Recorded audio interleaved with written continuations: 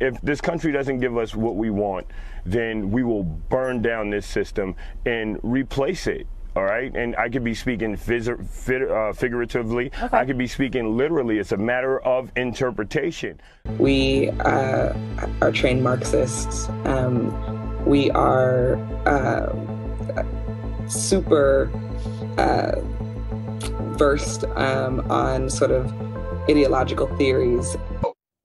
When I describe this, when you look in the city of Chicago, there are 9 children who've died by gun violence, by black-on-black gun violence, from June 20th all the way to today.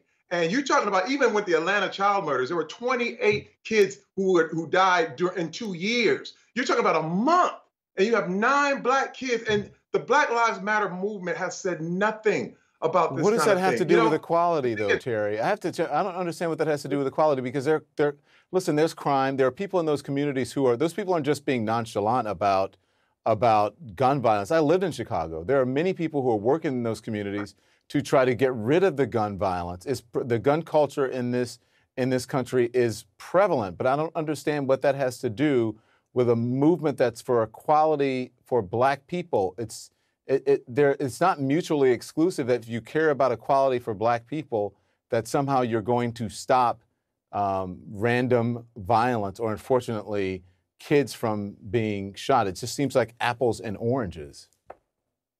You know, it's not that way. You know, this is the thing, Don. You know, black people need to hold other black people accountable. I said the same thing. This is the Black America's version of the Me Too movement. If anything is going to change, we ourselves need to look at our own communities and look at each other and say, this thing cannot go down. And this is the thing, too. There are a lot of great people there who are held hostage, by people who literally are running these neighborhoods with violence and then claiming that Black Lives Matter. When you look at the parents of these little kids who are saying, hey, man, why aren't they speaking up for me, too? And then this is what I'm saying.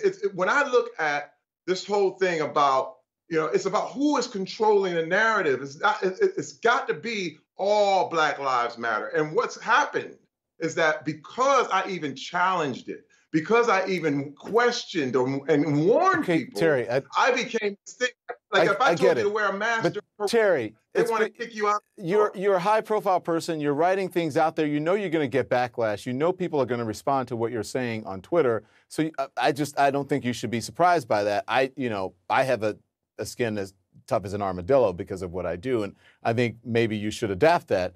But here's what I have to say. The Black Lives Matter movement was started because it was talking about police brutality.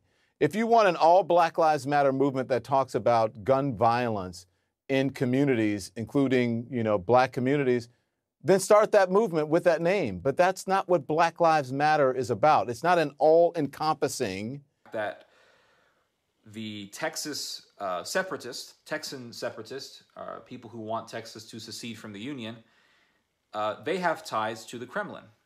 We know that the Kremlin has invested into the secessionist movement.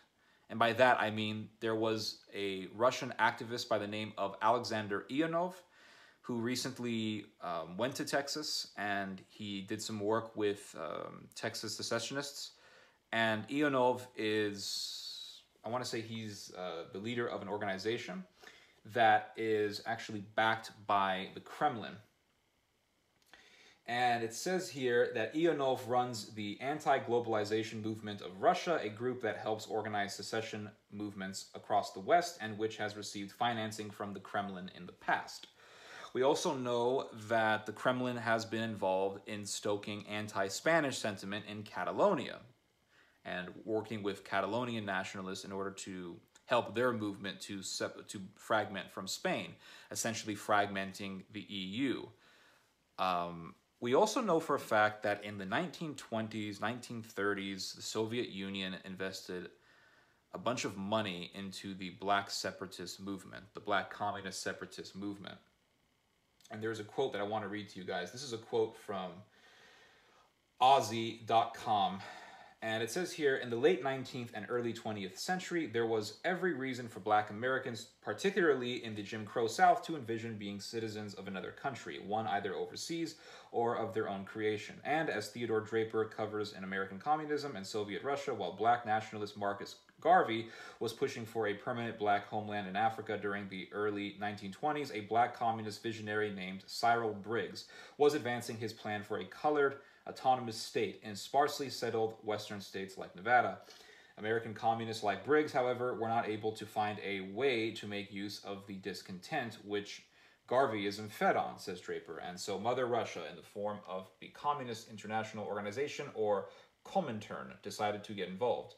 Comintern approved a $300,000 fund for propaganda purposes in Black America, and key African-American leaders and communist sympathizers were invited to Russia to be wooed by Lenin and other Soviet officials inside the Kremlin. One of those trained in Moscow was Lovett Fort Whitman, a Harlem bellman turned political activist whom Time magazine called the reddest of the blacks. What's also very interesting is that last year it was revealed that a very influential oligarch in Russia by the name of Yevgeny Prigozhin, who is very well tied to the Kremlin, he had a number of associates who actually talked about manipulating and exploiting African Americans by radicalizing them against the US government. So we know for a fact that Russia has an interest in really stoking that African American anger against the US government in order to destabilize the Union.